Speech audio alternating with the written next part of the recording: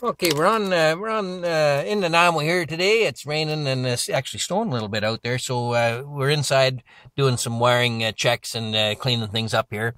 And what we're going to do today actually here is get rid of the old unit end CP1050 mobile phone unit, which is tucked up in here, and it still has all the wiring bundle, which is just taking up room here. So we're going to get rid of that. We're going to keep the antenna wire, but we're going to get rid of the power unit here, just to clean things up.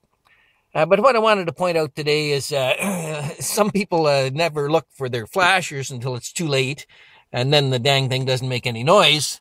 So in this case, the flasher on the Airstream Clipper is buried. The signal flasher is buried in behind the center console. It's in that corner behind the fuse panel there. And you pretty much have to take out the center console to access it. So the four-way flasher is mounted right there, or I have it out at the moment, but that's where it goes. Okay, so what I wanted to point out today was on my flashers, I've rigged up a Radio Shack buzzer just to give enough noise that I know my flasher's running. So there's your Radio Shack buzzer, and I just have soldered it to the prongs of the flasher.